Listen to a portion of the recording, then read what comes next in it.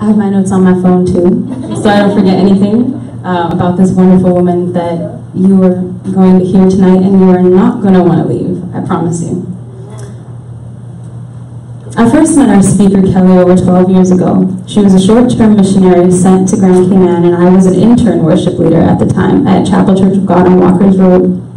We met after a Sunday and pretty much instantly knew that we had one thing in common, a heart for worship, and specifically through music. And we found ourselves singing together and going to the beach quite often. Although I quickly realized that there was something different about Kellie. She was set apart from any other woman that I'd ever met. She had a boldness that was almost intimidating at first, but as I got to know her, I saw a side that amazed me about Kellie. She was able to hear from the Holy Spirit in a way that I had never experienced or seen before. Throughout my life, Kellie has been a huge pillar of faith for me. In my darkest moments, she, through the wisdom of the Holy Spirit, almost literally brought me back to life by speaking truth, sharing tools, and shedding light in areas of my life where I needed to come out of hiding. Kellie is a world changer. She listens to the Holy Spirit for his next assignment and then acts in obedience. She has traveled to over 16 countries of the world on assignment from God, specifically. She has prayed and seen the dead literally raised before her eyes. She has led people to Christ, including her own father. She has helped the bound find complete restoration. She walks the talk and knows that her identity comes from the creator of the universe, and she is rooted in him. Everyone, I would like to introduce my friend and our speaker tonight, Miss Kellie Surratt.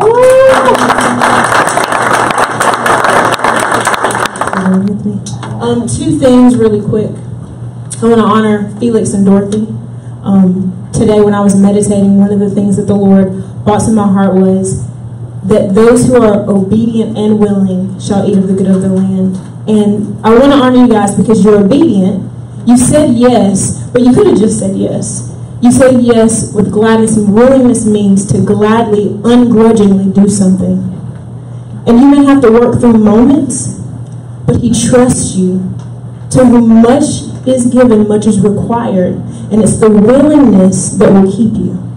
It's the obedience plus the willingness. And so I just speak over you two, and I bless you both, that in Jesus' name, that you will eat of the good of the land, of this land in the spirit and in the natural, because of your obedience and your willingness to say yes to the call on your life. Amen. Amen. All right, so I'm going to get started.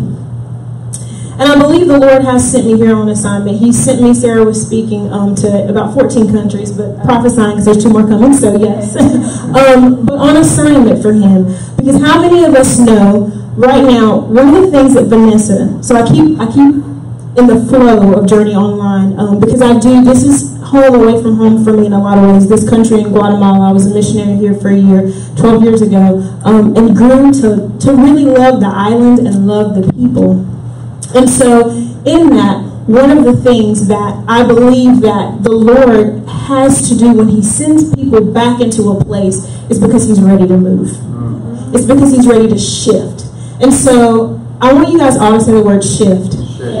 Because Vanessa, I watched and I heard the Lord use you to prophesy over this church, that it is a prophetic church.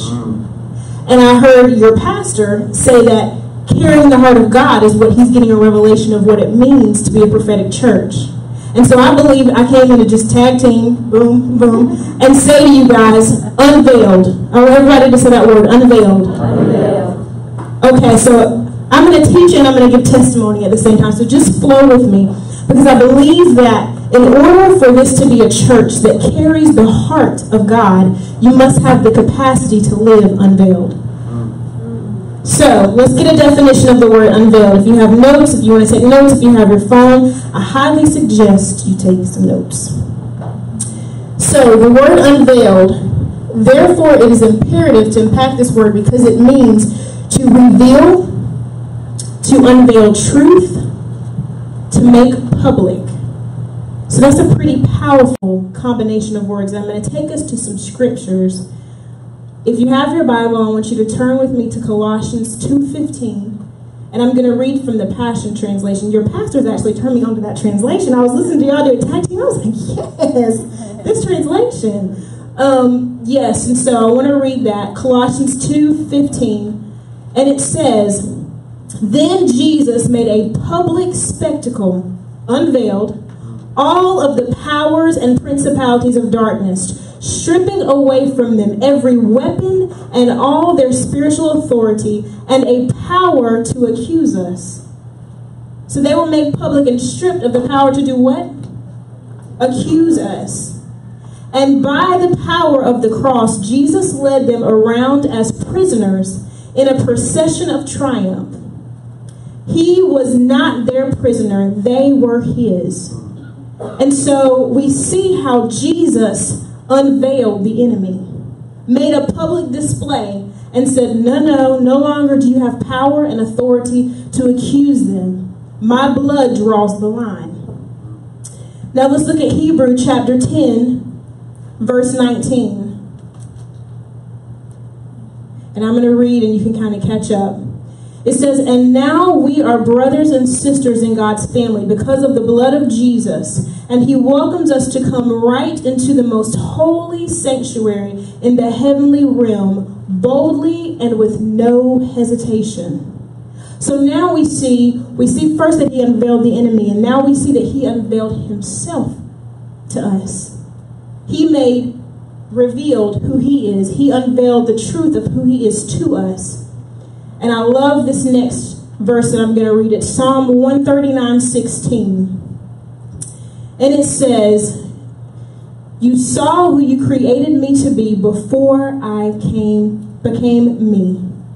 Before I'd ever seen the light of day, the number of days you planned for me were already recorded in your book."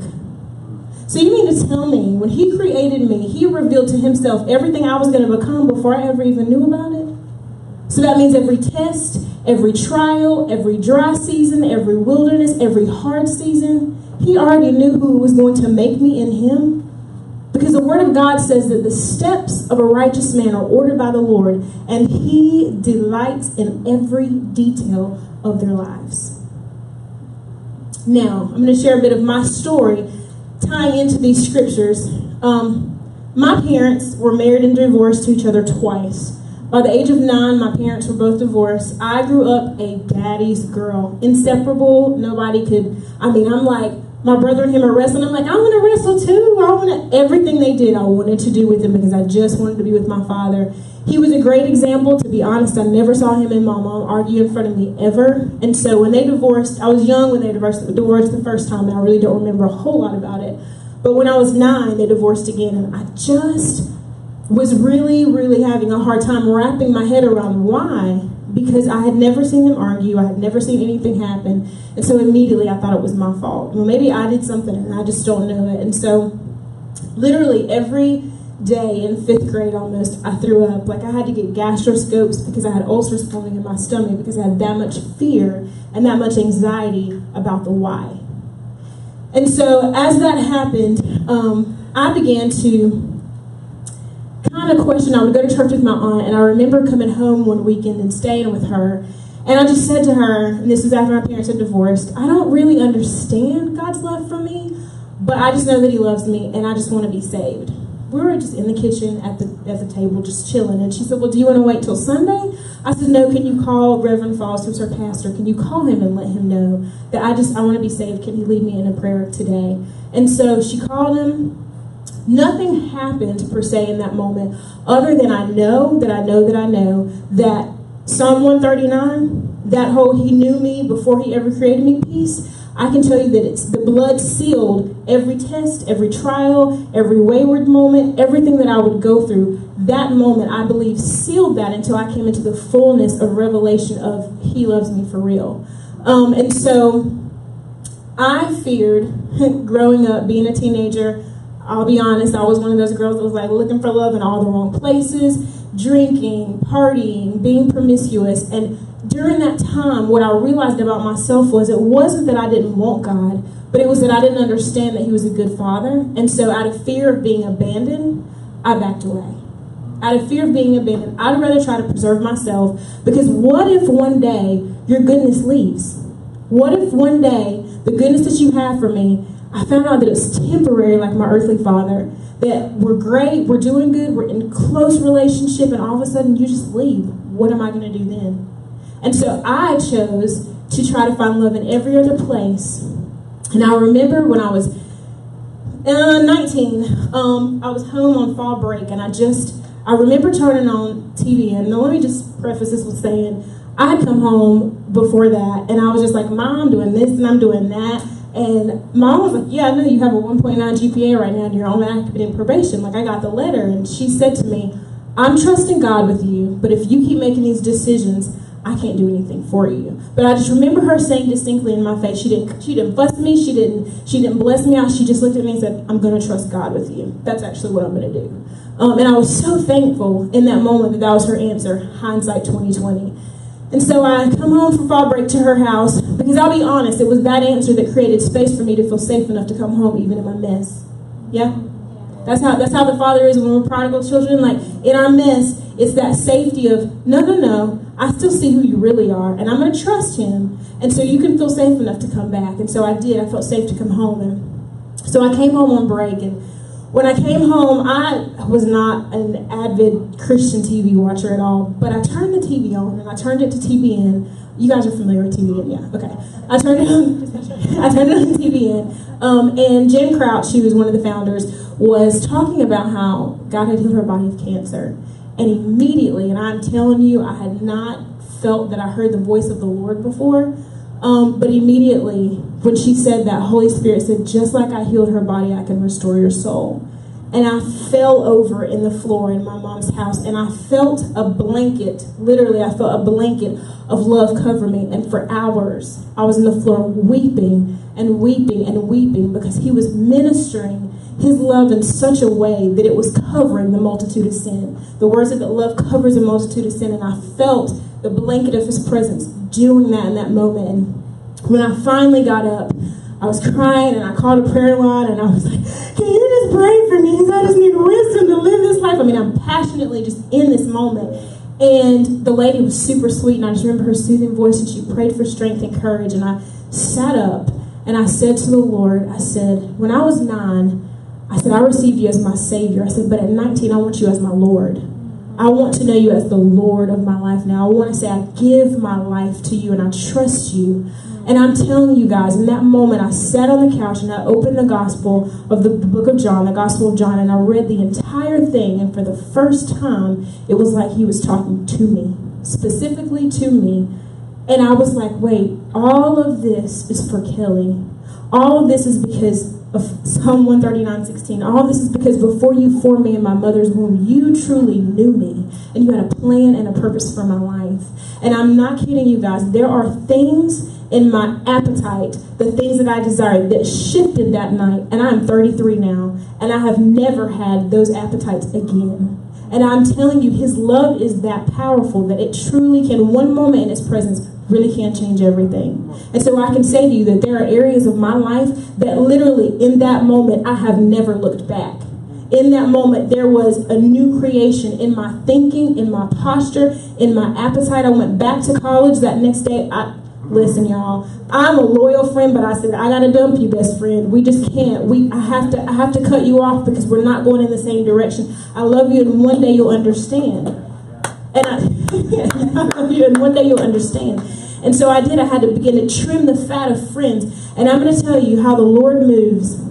He had me, one of the things that I said no more was sexual promiscuity. At 19, I said, I will wait until I'm married, and you will give me a desire, Father, I believe, to trust your value for me. Because that's what he restored in me. When I understood in that moment that it's in him that I am beloved, that there is nobody else that I need until my husband to give myself away to, because I'm valued in him, it changed things. And so for me, I ended up going back to school, and it's crazy because one of the things that he had me do when I went back to school was some of the guys that I had been intimate with, he said, go repent and tell them that you're sorry because you're not their wife. You took something from them that's their wives. And so I had guys like, oh my God, what happened to her? And I'm like, Jesus happened to me. And you know, I have to repent for this, and I'm not kidding you. I had the whole basketball team coming to worship services in the chapel. I had guys on the basketball team who, before, trust me, they weren't looking at me that way, say, Kel, can you pray for me? Can you just, absolutely, yes I can. When I left school, I had one of them say to me, my senior year, you are a different person. You literally are different than how you came here. Now, mind you, I had a 1.9 GPA for partying and drinking. I was on the dean's list after that and graduated with 3.0. That's only God. Yeah, that's only God. That's only God. And so when you talk about him restoring things, when you talk about his love reviving us and restoring us, it's real and it's true. And so for me, as I was graduating college, one of the things that I had wanted to really be honest with God about is I gave myself to you. I give my life to you. So that means we get to do your plan and not my own. I just had a breakup my senior year of college. It was kind of like, oh, I don't really know what I'm going to do now because, I was planning to do this, marriage maybe. And I just said, Lord, I trust you with my life. So my pastors asked me, well, what do you think you're going to do? And I'm not kidding you. I said it joking. I said, I'm going to go work on an island with youth to be a community worker. And they were just like, okay. I was like, yeah, that's what I'm going to do. God has a sense of humor because here's where I landed. And so, yes, in that time period, the Lord really began to minister to me that my life would be one that is lived out of our intimacy, so that every place that he took me would be an overflow of our relationship. And so whatever he did in me is what I would be able to give away to other people. And so I said to the Lord, okay, I said, all right, God, in the process of all this, Google was my best friend. So I just Googled, hey, what are some youth ministries, in overseas working in islands, and here in Jamaica came up with Youth for Christ, and God very clearly said here. And one of the things, I remember in preparation to come here, just the prayers over this island for revival, for God to resurrect dead things. One of the things he spoke to me is this island is a place of refuge. It's been a financial refuge for many people from all over, but he wants that same thing in the spirit. And so I believe that the Lord is shifting things right now. And so I came here, and it's funny because you're like doing the missionary thing. And sometimes we get in, to be honest, the routine of thinking, I'm here for everybody else. But I asked God one day, sitting on the porch in West Bay, I'll never forget, God, why'd you bring me here? Obviously it's for souls and for ministry, but he said to me to fall in love with me.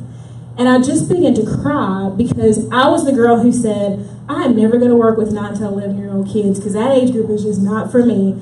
And I came here to start an after-school program with 9 to 11-year-olds. And the Lord used those kids to teach me childlike faith. He used them to teach me to welcome the least of these. He taught me so much in that time that caused my heart to be childlike towards him again. Because one of the things that happened when I was afraid of the abandonment of him because of my relationship with my earthly father at that time was that the childlike faith that he desired for me to have was hardened. And so it was this conditional, if I see this from you, okay, I can trust you enough to lean in. But he was like, I just want you to lean all in anyway, just lean. And so it was crazy because here is where he started restoration between my father and I. I was co-leading worship with Sarah before she went back to school at Church of God. And after she left, I continued to lead worship at the church for a little bit. But one of the things the Lord really laid on my heart was fasting and prayer. And so corporately, we did that for a while. And my father, I remember right before I went home for Christmas to visit my family, I was just like, let's just believe for my dad's salvation. That's truly the only thing I want when I go home for Christmas.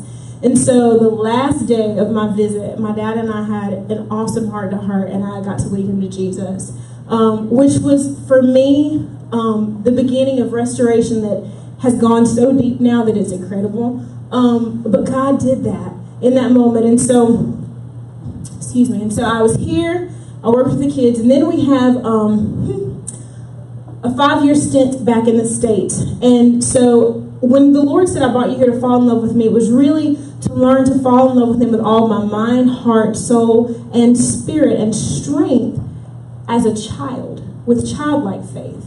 Because we can intellectually try to do all those things, but it's doing it with a childlike posture that he was really requiring. And so, how many of you know the second part of that is love your neighbor as yourself, right? But how many of us, I'm going to read a scripture, how many of us immediately think, truly, that is just love those. Co-workers, family members, people around us that are nice to us. We tend to bend more towards that part of the mindset of love your neighbor as yourself. Yeah? So this is where the Lord took me for 5 years. I'm going to read it to you. It's Luke chapter 6, verses 27 through 34.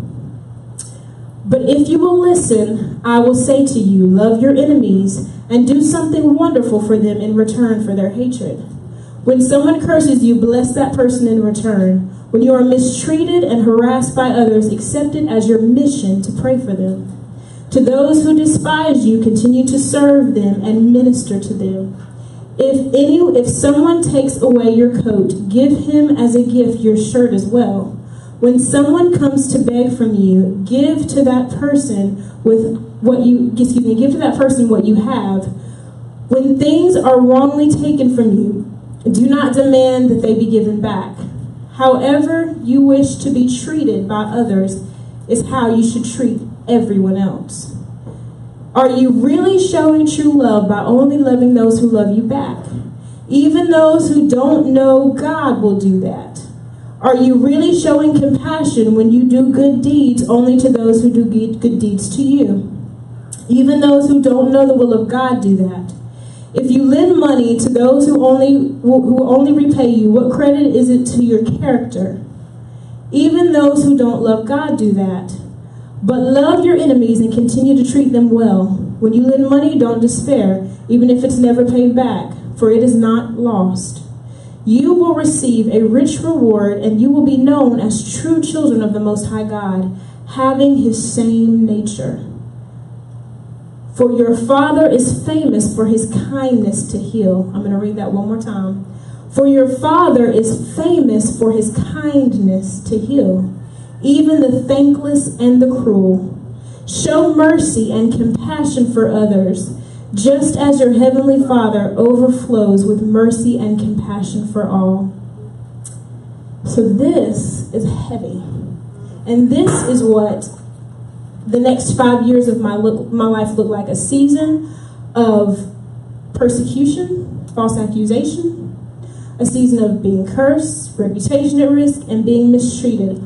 All to learn to carry the nature of my Father. Because we're talking about unveiled, right? And if we're living lives that are unveiled, guess what that means? It means we're unveiled to show all of His nature whenever He needs it to be shown.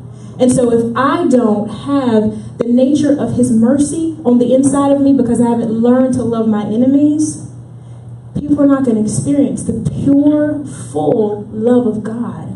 Because here's the catch-22 in it. Sometimes we get really excited about, we're going to share the love of God, and we're going to share the nature of God. But I'm going to tell you something. It's going to require sometimes that these things are the things that stretch you into the depths of what that really means. And so, just to be honest with you, I had a job as a family counselor, and I was like, God, you are really taking me through this process of refining and truly embedding your nature on the inside of me. But I had an MS-13 gang member. How many of you guys are from the MS-13? You've heard of that? It's a huge Latin gang, yeah. So one of my kids was MS-13, getting initiated by his brothers, and was very threatening when I would go to their home because he was on probation, so I had to report him skipping school and all of those things. And when I did that, he threatened me. He said, if I see you out, I'm going to beat you, I'm going to rape you, and I'm going to steal your stuff. I said, okay, Jesus, this is where we are. And I still had to look that kid in the face and say, Father, forgive him, for he knows not what he does. And so I was talking to his mom and talking about going to Walmart one night, and I'm pretty sure it was overheard because his brothers and him planned to go that same time. He got a stomach virus and did not get to go with them, and I believe that was nothing but the protection of God on me. But they ended up raping another girl, stealing from her. And you talk about the desire to be enraged, the desire to hate, the desire to, I am telling you, I wanted with everything in me to despise these guys. And so I had way up the ladder, corporate call me and say, well, just never again will you ever have contact with this family. I said, no. Bring the mom to my office because I got to pray with her. And I need to let her know I forgive her sons. And we're going to pray for them. And they're like, this is a secular job. I'm like, it is what it is. But so they allowed her to come in my office, and I'll never forget, she sat across from me, we grabbed hands, and for about 5 minutes, our tears spoke all of our words. And we just cried, and I looked at her, and I said, I love you. I said, I love you. I said, and we're going to pray for your sons. I said, and I forgive them. And I prayed with her, and I never ever saw them again. But I'm going to tell you how awesome God is as far as how he will use the moments of embedding his nature in our hearts for us to give the mercy of that away. Fast forward, I'm going to jump around a little bit. I was a missionary in Guatemala for 2 years. And while I was there, one of the people on our team led the ringleader of gang and drug activity in the city to the Lord. And I was out with him, we were doing street ministry, and I looked at him, and I looked at him immediately. He doesn't have a mom in his life. And the Holy Spirit said, I want you to pray a mother's prayer over him. And I went over to him, and I asked him, I said, is your mom in your life? No, I'm adopted, but she's not in my life either. And I just said, this is probably going to sound really weird to you. I said, but can I just hug you, and can I just speak a blessing over your life? Because mercy now in me was what was released through me. And so I prayed for him, and I'm telling y'all, a 26-year-old man became 5 in 2.5 seconds. And he wept, and he broke. And it was the first time in the midst of all his mess, in the midst of the ungratefulness and all that God's kindness came in to heal him. You are awesome. You matter. You are loved. Another situation that happened, for the gospel's sake, was tranquilized and body slammed and put in a cell, literally. Yeah. Yes, it's a literal thing. Yes, and so I'll never forget the next morning, the cop comes in and he says, trembling, please forgive me for what I did. Because I'm going to tell y'all honestly what happened that night. And I feel it was a very biblical moment for me.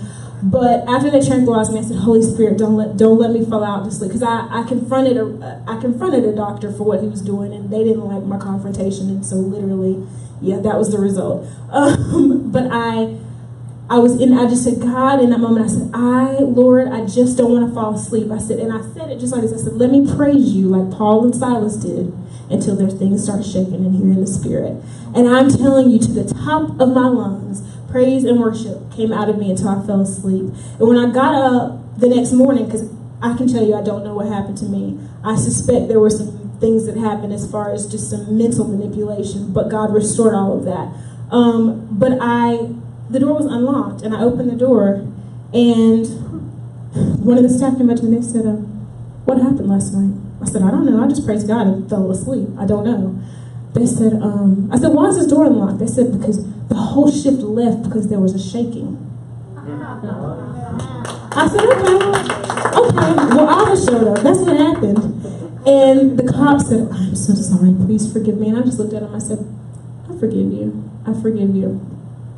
And so even in those moments where we know that for the gospel's sake there will be persecution, we have to be okay saying, your nature, God, is to be unveiled in my life. And if this is what unveiling looks like, because we shouldn't want to just carry a portion of his heart, right? Right? We should want to carry the fullness of his heart because he desires for fullness to be released. And so we can be portion Christians or we can be fullness Christians. But I believe that the Lord wants us to experience his fullness, to give away his fullness. And so after that 5-year stint, the Lord called me out of that place in the most beautiful way.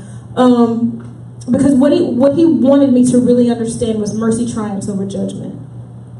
You can judge something in the spirit, but the person can have mercy in their life.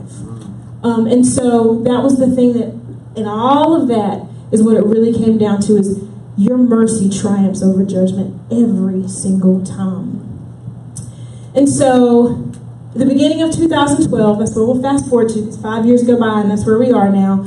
And I end up in this place with the Lord where I am. It's January and I'm praying and I go up in this vision, and in this vision, the Lord shows me this vessel, and it's a clay vessel, and it is dropped on a table, and it shatters and is broken in pieces.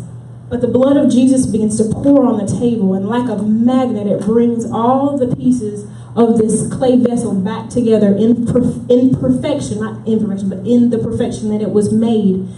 And so there's nothing, it looks like a sincere pot that's not been blemished or anything, waxed over. And the hand, which is, I believe was the hand of the Lord, placed it on a shelf.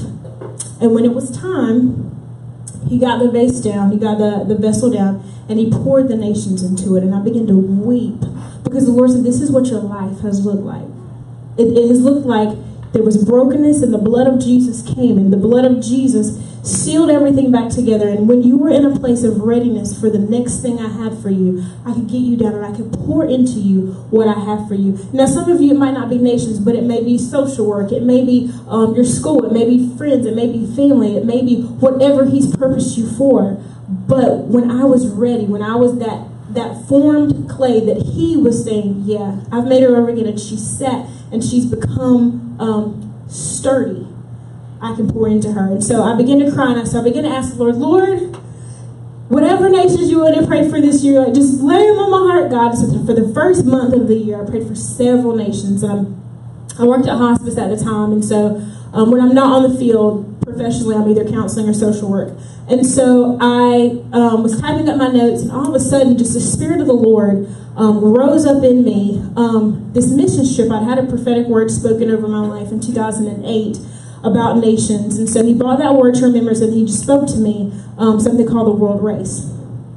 And I Googled it, and immediately I was like, oh God, you're calling me to this. And there were things that I didn't know about it that I shared with you, but I said, okay, God, I'm going to apply. And so I did, and there was a route that I chose because it's 11 countries, 11 months. And there was a route that I chose that I was like, I really want to go on this route, but it was overcrowded. And so it was funny because the route that I ended up going on, 7 of the countries that I've been interceding for were on that route. Had no idea what God was doing. I just knew wherever our intimacy leads me, I will follow. And so end up applying for that, end up getting onto that squad. Little did I know that the Lord was going to have me leading the squad.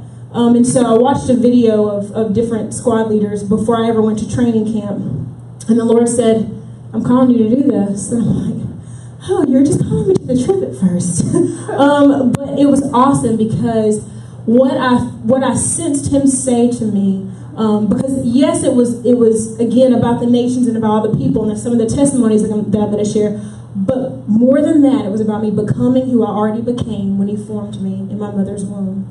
And so what he personally spoke to me was, in leading, you're going to learn to trust me and depend on me in a way you never have before. And I said, okay, all right, because I'm about whatever you're doing with us, I'm about that. And so I prayed and fasted for our team. And how many of you guys know sometimes it's hard coming together with people you've never met? None of us ever met each other before training camp. I had no history with these people. It was God's hand select, all coming together, and we just have to trust whatever he wants to do. What I found out was that it was a backpack, a sleeping bag, a sleeping pad. That's what you took with you. Right, your face. I'm a diva, right? That's like hard, right? No, I get it. So that was a stretch for me, but I said, Lord, it's not about me. And sometimes when we want to be unveiled, we gotta abandon some stuff. We gotta say, I gotta let go of some things. And so that happened, and so I go on the road race, and I remember right before I left, one of the things I said to the Lord, I said, God, I got one bone to pick with you. My grandmother, my dad's mom, and I were extremely close. I said, she was in the hospital right before I left. I said, don't take her while I'm gone because I can't handle it. And so month 1, we're on the race, and everything is going okay, and we get to the middle of month 1, and my aunt, which is her daughter, died unexpectedly. And I'm like, God, like, I'm just starting really, and I remember him saying to me, I called you here, right? I was like, yeah. You gonna stay or are you gonna go back? And this is a really hard thing to say right now, but it's the word, and it became alive to me. Let the dead bury the dead.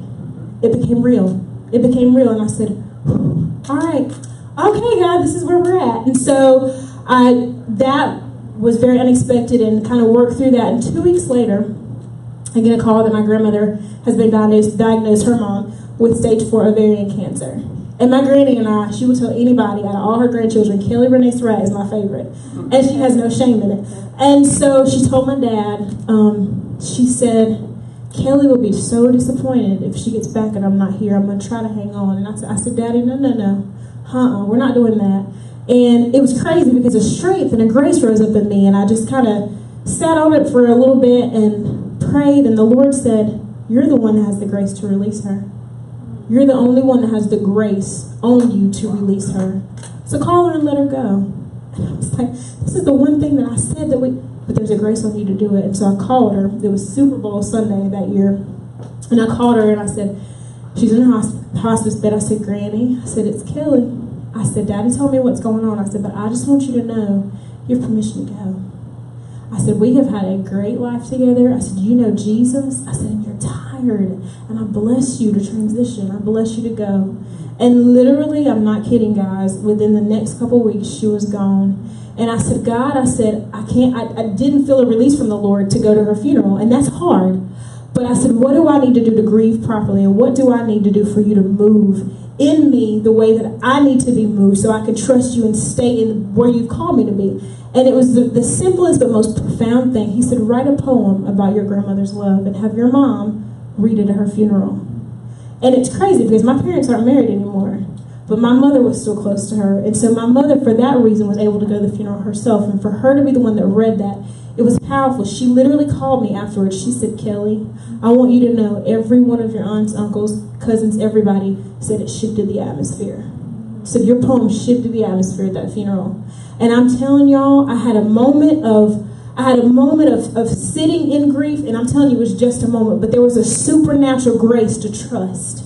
There was a supernatural grace, and so I continued on month 2 in leading, and in the meantime, we're in Honduras, and there's a baby, and I, until that moment, was not somebody that was like, I want to adopt kids, but I'm telling you, you just needed something in my heart. We were working with a home that took in girls who were gang raped and children who were products of incest. And so there's a little boy there. His grandfather was his father. And so this child didn't speak, didn't let anybody hold him. Immediately when I saw him, I just drew closer. I just felt this drawing to him. And it was so beautiful because in that moment, the lady who was over, her and her husband said, he doesn't even go to anybody. And I just sat him on my lap, and I just prayed a mother's prayer over him. And I share this story because one of the things that the Lord said to me about his life is he was born on purpose. And his mom had left him at this home. She was trying to raise money to sell him so she could have enough money to get away from the area of Honduras, so she wasn't even having to deal with her family anymore. But the home had custody of him, which was a great thing. So I found out, this was in 2013, I found out 2.5 years later, I get an email update that his mother, who, thank you, Jesus, in that moment, he said, stand in the gap because she can't do this, has come back to get him. She's a believer. She loves Jesus. She's married to a husband that loves Jesus, and she's ready to raise her son. She's ready to raise her son, and I believe that there's power in us standing in the gap. When he asks us to stand for something, to stand for people, he moves and he works.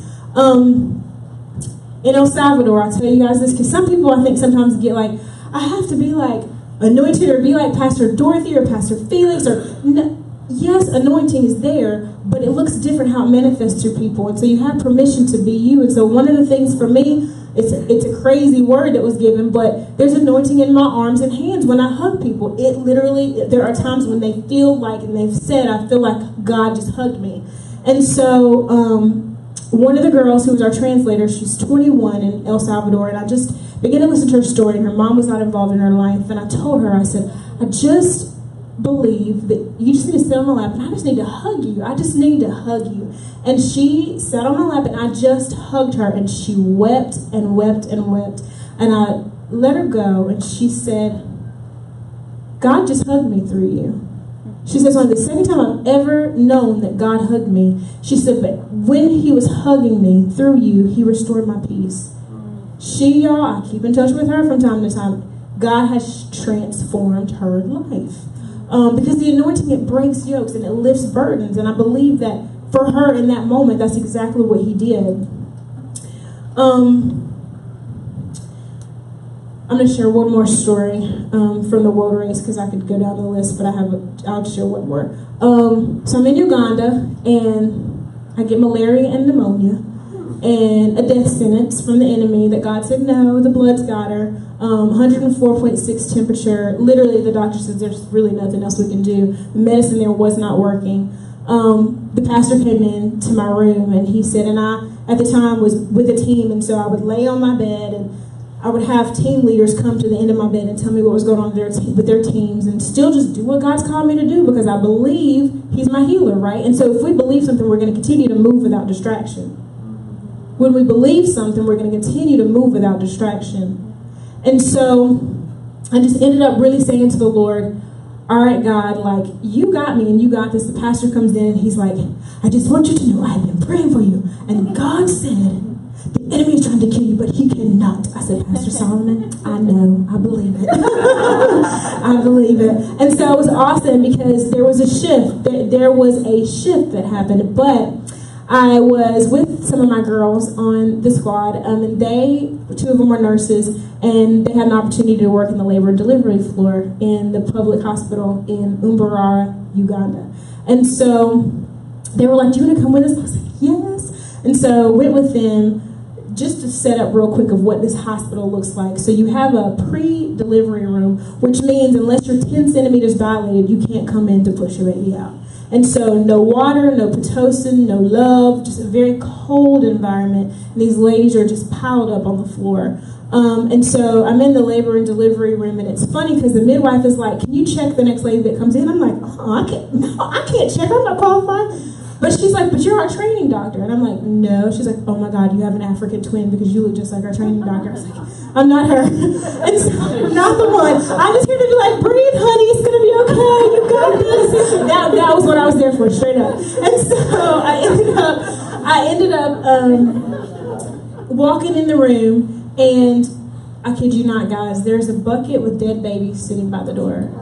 So they put the dead babies in this bucket. So as moms are coming in to deliver, this is what they're seeing when they're walking in. And so you talk about a spirit of fear gripping women when they're coming in for birth. And so one of the ladies gets in, and a couple have come in, and they're having their babies, and one of the ladies comes in, and she pushes her baby out and prefaces, before I left to go on the water race, I told one of my friends, I said, I don't know how God's going to do it, but He's going to raise a baby from the dead in Africa. Just saying, I just sense it. And she was like, okay. I'm like, same. I'm saying okay too. I don't know. But, and so this child comes out, not breathing, umbilical cord wrapped around the neck, cut the umbilical cord. The baby's like blue purple. I mean, just awful. They're trying to do, and they have ancient tools, y'all. So they don't have up-to-date medical equipment. And so they're trying to do all that they can. They don't have anything to shock the baby. And so the doctor's just looking, and he's like, well, we're done because I can't, we're going to call it. And I'm telling you, the Spirit of the Lord rose up on me, and the gift of faith. And I tapped him. I said, I don't know how you feel about this, but I need you to move over because I need to pray. And I told Emma, I said, Emma, move over. And I had a time-lapse moment, and I saw this baby's destiny. And I'm telling you, I saw this time-lapse of, no, before I formed this baby in this baby in its mom's womb, I knew this baby. And so I just went up, and we'll say this is the baby. And I laid my hand on the baby, and I just said, I command life into you in the name of Jesus. I command you to live and not die by the blood of Jesus. And I just lifted my hand up, and we all kind of literally are standing there like this, looking at the baby. For maybe 2 minutes, it felt like 2. It could have been less, but it definitely felt like 2. And all of a sudden, you hear this, this cry of this baby. And I'm telling you, in that moment, yes, give God glory, because He's good. He's good. In that moment, I'm telling you, God said, because that's what it, right? All it takes is a breath. He breathed His ruach into that baby. He breathed His breath of life into that baby. And so for 2 years, I'm done with the water race. I'm in Guatemala working, and Spanish is conversational for me, but I was not fluent. And one of the ministries that I really was a part of, coming alongside and pushing forward, was a ministry for women in a city called Ciudad Vieja. And so I was there, and remember we were having the women over for a retreat, and one of my girls was going to translate for me, who was fluent in Spanish. And I woke up that morning, and the Holy Spirit said, Michelle's not allowed to translate for you today. I'm going to give you a fluent tongue of Spanish. Okay, go tell her, okay. So I'm like, Michelle, I just need you to know you're not allowed to translate for me today. And she said, I just need you to know I already knew. Glad he talks to both of us. And so we go downstairs, and John chapter 4, the woman at the well, is what the Lord has me ministering and teaching. And it was a very pivotal moment in the ministry. There were about 15 women, 20 at that time in the ministry. But the women who I led with and co-led with were in agreement that we believed that for this city, that these women were going to have such an encounter and revelation with the Lord that they were going to go tell their neighbors and their neighbors and their neighbors, and there was going to be a citywide revival and a community-wide revival that began to break out. And so I'm teaching John chapter, I'm about to get up and teach, and I'm like, all right, Holy Spirit, you got this, right? I'm not kidding, y'all. I didn't miss a beat. I did not miss a beat. Women got saved. Women stood up, shared testimonies about how God was like healing their minds from abuse, like trauma, just crazy. Salvations happened, and all this happened. And the Lord said to me, "You're going to start doing this frequently. This is not just a one-time thing. Like, you're going to teach the gospel, and it's going to flow fluently." And so this group of women grew from 15 to 20 to 90 to 100. And their families are being ministered to. Their homes are being restored. God is reviving things. And the couple that we partnered with, literally right before the ministry, said we were almost ready to give up. And I want to say this for this group right here. When a shift is about to happen, the pressure is on. But it's because you're breaking forth so that others can break through. And so breaking forth with this group of women, all of us together collectively, me saying yes to the Lord, helped us break forth so that they could begin to break through in their marriages, in their homes, in their finances, in their health. So many things. I went back in January for a wedding of one of my dear friends, and I said to Emma, who she is the overseer of the women's ministry in Ciudad Vieja, I said, I want to get together. I said, I'm going to give you a list of 20 of the moms that I just want to have breakfast with. I just want that intimate time with. And what I didn't know she was going to do when we were there, she said, she had all of them. I want you all to share with Kelly how God has changed your life because of the word of God that came forth. Not because of the Kelly that came forth, because of the word of God that came forth. I'm in tears because I'm seeing the fruit of what he did 2 years ago. I'm seeing the fruit of that. And to hear these women speak about how God worked. One of them said, remember when you did the sermon on the dollar? And it was simple, but it was profound. And I said, yeah. She said, remember when you asked us, what is this? Everybody can say it's $1. And I did this to it, and I stomped on it. And every one of the women, when I said, what is this now, said trash. It's $1. The value of this thing hadn't changed just because it's crumbled, just because it's stepped on. Life circumstances happen, but guess what? The value of this never changed. Never changed. And so one of the ladies was sharing with me how God has transformed her thinking about her identity and her worth. And I'm like, Lord, your word doesn't return void. It doesn't. He watches over it to perform it. And so moved back to the States after that, and just had a tug of war with the Lord. How many of you sometimes can honestly say, I get in this tug of war between peace and anxiety with God? Like, I want to know what's next sometimes, and he doesn't tell me, and so I try to work it out myself. And I was in one of those moments where I was just like, God, first of all, I didn't really want to be back in the States. There is such turmoil politically here that this atmosphere feels awful. I mean, I was just having a moment about it, and I'm going to tell you, my moment was so bad that I didn't unpack. I moved back in October. I didn't unpack my bags till December because that's how determined I was not to stay there. And what the Lord brought me to was so beautiful in that was this. It's Psalm 86:11, and it says, teach me more about you, how you work, and how to move, and how you move, so that I can walk onward in your truth until everything within me brings honor to your name. And so I had to choose in that moment, all right, God, you want to teach me some things in this season? Because guess what? We're never done in God. We're never done. I've been all over the world. I wasn't done. And so he brought me to a place where I finally said, okay, God, I will apply for a job right here in Morganton, North Carolina, and I will trust you with whatever you want me to do. And I applied. It's funny because I tried to apply for permanent things before, and he only let me get a temporary job because I have other assignments. And so he, in the midst of that, I remember saying, God, he really asked me, what is the holy ambition that you have for this job? And I said, God, I want to be an instrument of peace at my job.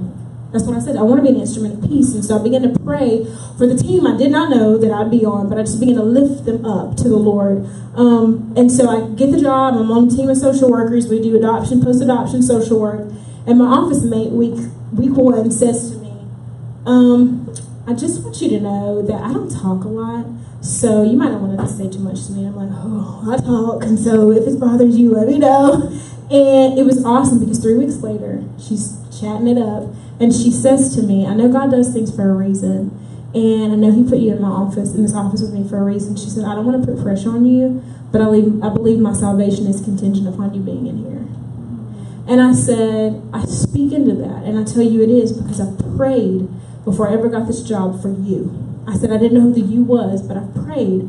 And so what the Lord began to do with our team after that was incredible. He began to open a door. I work for the county government, secular arena, but he began to open the door for me to one by one build a relationship with my teammates. And my supervisor in supervision at the end of last year said, I just feel like you need to start a Bible study with our team. Okay, because God wants to release peace to all the people on this team, so I totally agree with that. And so we have been every Tuesday I'm not going to call it Bible study, having an encounter with Jesus. And the women on my team, God is changing their lives. And it's been really awesome because, sometimes we think about work as a chore, and we think about secular work as a burden. And we think about it as overwhelming because there's so much darkness. How could I be light in darkness? I am telling you, you carry him, period. That's how, because who brightly reflect the glory of the Lord Jesus. We are being transfigured into his very image as we move from one brighter level of glory to another. And this is the glorious transfiguration from which comes from the Lord, who is Spirit. I'm sorry, I have one more verse. In Romans 8:18 says, I am convinced that any suffering we endure is less than nothing compared to the magnitude of the glory that is about to be unveiled within us. The entire universe is standing on tiptoe, yearning to see the unveiling of God's glorious sons and daughters.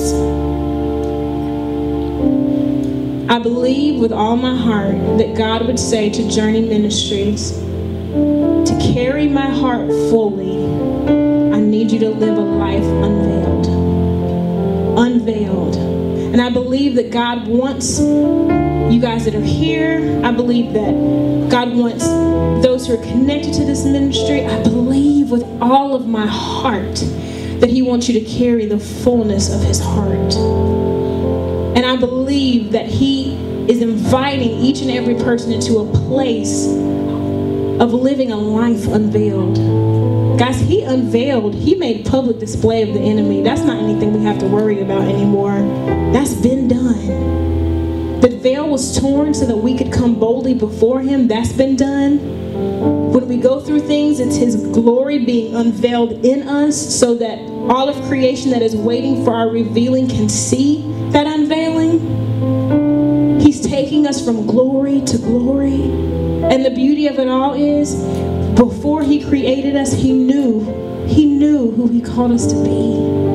It's a win-win situation with the Lord. And